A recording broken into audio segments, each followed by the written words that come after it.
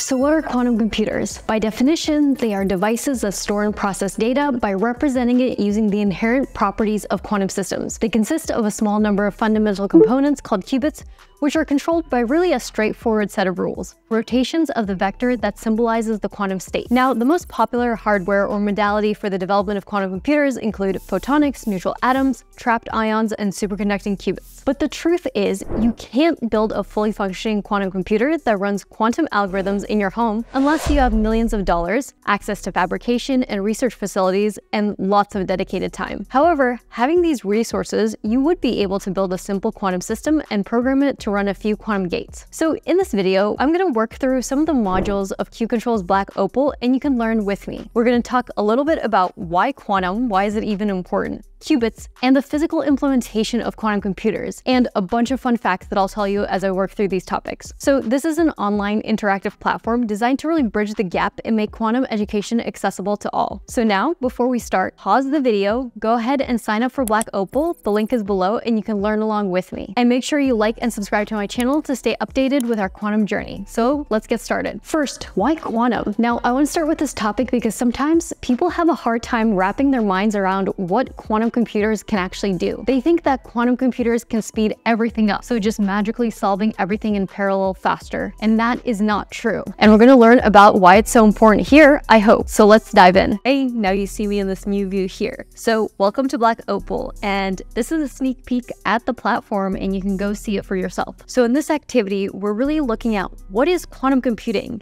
So as it says here, let's learn here, quantum computers are a new kind of computer, not unlike your digital computer. They broadly work the same way, taking inputs and producing outputs. But how they produce those outputs differs tremendously and allows quantum computers to solve certain problems, but not all problems, much faster than today's machines, with potential application areas including finance, medicine, security, chemistry, and material science. Now, I'm really glad they said that because this misconception that quantum computers can solve everything faster, that's a really big thing that people are confused about in the beginning. But really, there's a set of algorithms, and only about 50 or so, that quantum computers can actually do faster. Luckily, they're in really important problems like optimization, so they're useful to a lot of industries. And even here on the platform, they say exactly that. Why is quantum computing confusing or even controversial at times? The reason is the above phrase, for some problems, packs a lot of nuance and details about the very complicated quantum rules exploited by a quantum computer. But don't worry, we're going to unpack that in this module. So now we match the representation of each form of data to the correct computer. And so, like I mentioned all the time, we have the binary right here going to the classical, but the quantum computer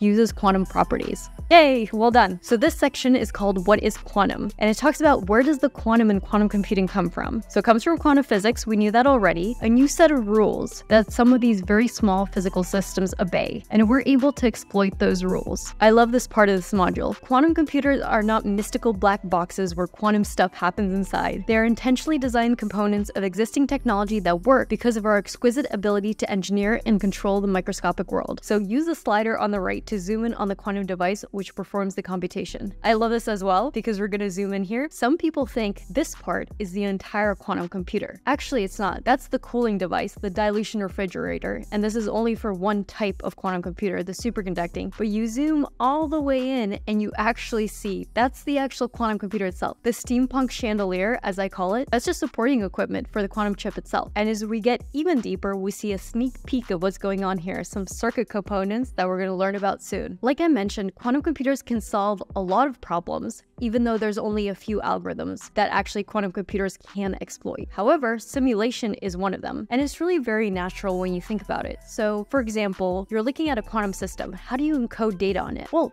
quantum data is pretty natural to encode on a quantum system. However, maybe a bit string is a lot harder, right? So here we're looking at simulation. So let's read this module. The modern world works because of simulation, which is the process of testing out ideas in a virtual environment before putting them to work in a real environment. Ideally, this forms the basis of rapid prototyping at low cost, which brings us to computers. And these computers can be programmed to simulate physics. In these virtual worlds, designs for buildings, bridges, cars, and airplanes can be quickly tested before manufacturing a single thing. But more than that, we can simulate stock trading strategies, autonomous car routes, electronic chip designs, and even more than that. We simulate anything we can because it's a cheap and effective way to reach good solutions. So, okay, they say, but why simulate atoms and molecules? Isn't that just something for scientific research? No, simulating molecules would lead to faster drug development, new materials for clean energy production and transmission, food technology, and a better understanding of the physical world. So this is exactly what I mentioned, right? We can really simulate very easily quantum information because it's very easy to encode, but beyond that, there's so many applications in so many industries for simulation and optimization. This is really the problem, right? We can simulate small molecules, but very, very quickly that goes beyond our computational reach. And it mentions here as well in the module, our current simulations of molecular properties are, for lack of a better word, fuzzy. Unfortunately, the nature of exponential growth of information means improvements in conventional digital technology won't help. We needed a new idea. So again, we can simulate exactly small molecules exactly, but for bigger molecules, we have to do approximations. For quantum computers, we can actually do that exactly. So now we're going to drag the slider around and see the largest molecule that we can simulate with the highest accuracy. So as you see here, as we talked about, as this expands, very quickly the accuracy goes down. And this isn't just, a fancy image and it's just going down. This is actually true. You can only get to a certain amount right here. 1, 2, 3, 4, 5, 6. 6 atoms in the molecule for the accuracy. And then you can maybe get higher. So technically you can probably go up to, with a quantum simulator, maybe up to 20, but even though that's still very low. So this is actually legitimate. With classical systems, digital computers, this is already getting hard for a digital computer to solve.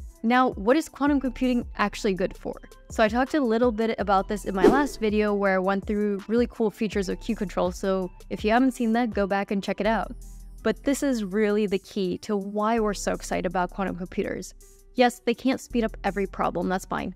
No, it will not run Doom, Crisis, I've answered that question a million times, but it can do so many great things. So for example, it says here that designing new materials and drugs, we talked a bit about this about the simulations, optimizing transport and logistic networks, pricing financial instruments, managing risk in financial portfolios, and improved training efficiency in artificial intelligence. So really, these are really big, impactful problems. This is a famous logistic problem here on the right called the traveling salesman problem. So you can solve for the simple instance of this problem by just dragging the slider around and seeing what's the most efficient route for the salesman. And again, you may think this is kind of dumb, right? You're like, well, it's between cities, you can kind of calculate that. But the crazy thing is, as the number of cities and the routes increase, this becomes actually a very hard problem for us to solve, even on supercomputers. And think about it, our everyday logistics network, our Amazon packages, our everything that we do in the world, our driving routes, you have to go to a bunch of people's houses for Thanksgiving and you have to have the optimal route. This is all traveling salesman problem. Robots in a warehouse, cables, routing problems, where we put electrical networks. These are all going to be affected by quantum computing. Now let's dig a little bit more into the qubits module. So here we're going to cover it from bit. So introducing the topic of information, qubit from bit, so introduces that quantum information. The block circle, I've talked a little bit about this before, check out the last video as well. More about how do we actually represent a qubit and that information, and putting it all together into the block sphere. And if you haven't competed against me in Race Against the Block Sphere, definitely do that. Now let's go into the types of data. So there are 3 fundamental types of quantitative data: analog, digital, and quantum. And these data types are quantitative in that they use numbers to represent information. Analog data uses real numbers, which changes smoothly and continuously. Digital data uses integer numbers, which can be counted and changed discretely. And quantum data uses complex numbers, which adds a new dimension with sometimes unintuitive consequences. As in the special case of digital information, we have binary information, which is specified by the bit, represented as a 0 or 1. Analog data closely matches everyday phenomena like vision, which appears to have an infinite amount of detail with enough focus. But analog data is prone to errors. A photocopy of a photocopy of a photocopy will never be as good as the original photo. By digitizing data, we can protect it from errors. So a digital stored copy of a photograph can be kept indefinitely and copied endlessly. However, digitizing data entails a loss of information. And quantum data, they say, is the best of both worlds. Quantum data faithfully represents the world at its most fundamental level. And while the data itself is prone to error, like analog data, with the right techniques, it can also be protected against error, like digital data. Nothing is free, however. Quantum data cannot be copied. It is single use. Once quantum data is read, it collapses and it's gone. So this goes back to the concept of coherence and fidelity that I've talked about. Coherence is the amount of time that quantum information is stored. So that's really important. It's actually very, very short. It's not like your computer right now. Computer data can be stored for forever compared to this. Quantum data is very fragile. And when you observe it, it also gets read out and is gone forever. Pop quiz. Is quantum data compatible with other data types? That is, can quantum data be used to store one or more of the other kinds of data? And I would say, yes. Well done.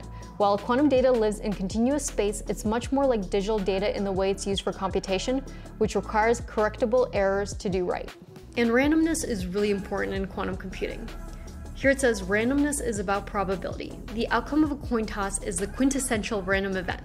The probability of observing either heads or tails are both 1/2. An unfair coin has two probabilities that differ from 1/2, but still add together to 1. We can label the probabilities for heads or tails P and Q respectively. Both P and Q must be between 0 and 1, and P plus Q equals 1. This is the probabilistic bit, and it is at least as useful as a bit. A quantum bit, or qubit, is very similar to a probabilistic bit, but uses two complex numbers instead of two real numbers. We label these with the Greek letters alpha and beta to differentiate. The rules for these numbers require the notion of modulus, but we'll worry about those details later. For now, assume that alpha and beta are real numbers between 0 and 1. The rule they must satisfy is alpha squared plus beta squared equals 1. You might recognize this as the equation of a circle, giving a nice geometric picture to a qubit. So now we need to rotate the qubit so that the numbers alpha and beta are equal. So we have a fair qubit. What does that mean? So we wanted to rotate right in between. When alpha equals beta, the qubit is in a special state called superposition, which we'll play with in the next topic. Now we can continue to go qubit to bit, but I really want to talk about the hardware. What does that actually mean? So now we're going to pretend we're on a journey to build our own quantum computer from scratch. So maybe not literally, but this is the spirit of how to build a quantum computer module. So we're going to take you behind the scenes, beyond the theory, and really explore. We talked about the qubits already, but wait, what actually is the qubit? We talked about it in mathematical form, but what is it physically? Building a quantum computer is first of all about constructing a qubit in the real world with hardware. And if we have a qubit, we can try to assemble many of them into a real quantum computer. So in this topic, we'll explore the various physical systems in use to make this a reality. Quantum physics is largely about energy at the most fundamental scale. It's here where we discover the energy is quantized, meaning it's observed to be discrete. These discrete values of energy are called levels, the steps of energy anything can be measured to have. If we have two states like this in a system that obeys the rules of quantum physics, we have a qubit. It doesn't matter if there are more, so long as there are two energy levels with a unique spacing in between them. We're good to go. So that's a fundamental point. That's why the qubit system is so confusing, right? So we have this mathematical representation and we're like, wait, what actually is a qubit? And the reason it's so hard for us to say is because it can be so many different things. So remember, two-level system, quantum phenomena. Now let's go a little bit into trapped ions. So trapped ions are one of the most advanced technologies used to build quantum computers.